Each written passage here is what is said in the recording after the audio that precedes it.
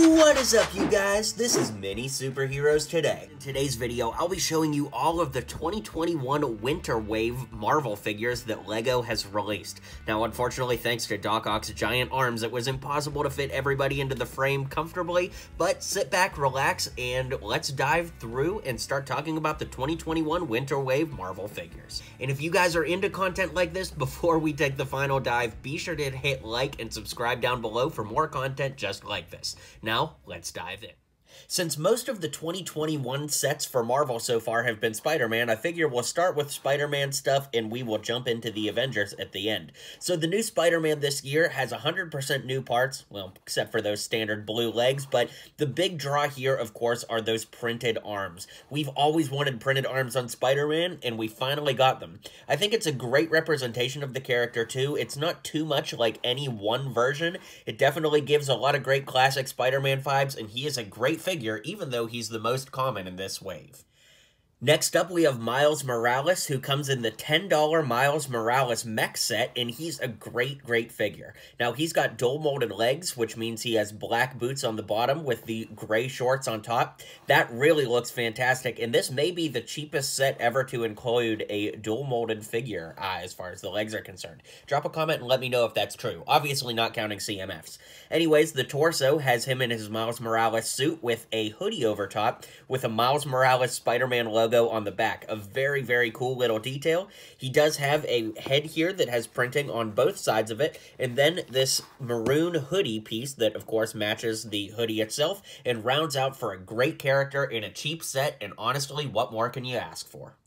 And for our last Spider hero from this wave, we do have Spider-Gwen. She's a great figure. She is exactly the same as every previous Spider-Gwen we've gotten in other sets, with the exception of having this new white hood piece. She does not have printing on the back of the head, but the white hood piece definitely does look good and rounds out a great figure for a great character. Here we have Sandman, which is a really cool figure, but I hate the fact that they reused the Clone Trooper head. It's almost like a meme, but I just feel like this figure could have been a lot better, especially when we look at previous Sandman figures, but it comes in such a cheap 4+ set, it's really hard to argue with.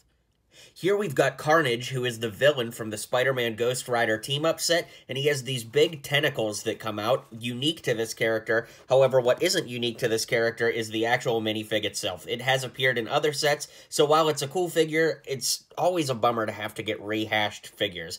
I'm okay with getting the same character more than once, but at least give us a new version. But in any case, this is Carnage.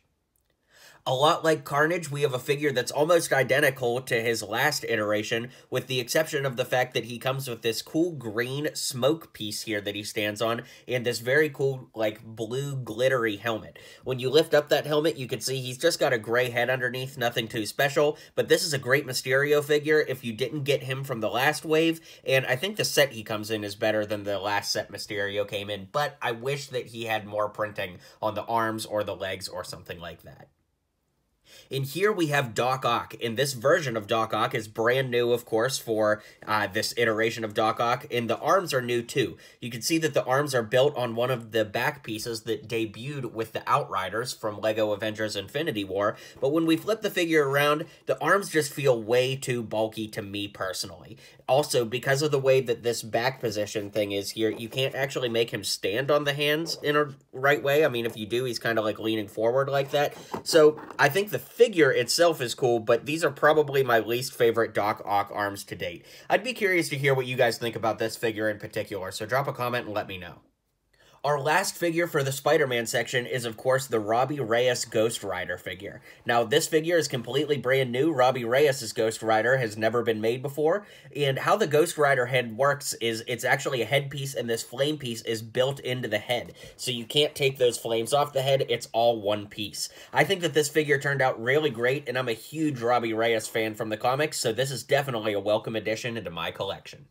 Here we've got the 2021 Thor, which comes from the mech set, the Thor mech armor, and this is identical to the 2020 Thor, with the exception of the fact that this one comes with the Ragnarok-style helmet in a lighter silver color, and this one is missing a cape. You can, of course, lift that helmet off and see he's got his lightning eyes on this side, but beyond that, it's a pretty familiar figure since we basically already got it, with the exception of that new helmet. And probably my favorite figure of the entire wave is the Captain America, who comes in the Captain America mech set. This set is $10, and of course he's just got plain blue legs, no arm printing, but that torso printing with the scale armor there looks really great, and the helmet, being the new Cap helmet with the 2020 Captain America head, just comes together to make for a great figure. So let's zoom out, and I'll give you my final thoughts on the 2021 LEGO Marvel Winter Wave figures. Alright guys, well drop a comment below and let me know what you think of these figures. Let me know who you think is the best. Let me know if you think any of these actually aren't that good. And in any case, don't forget to hit like and subscribe for more LEGO content daily here on my channel.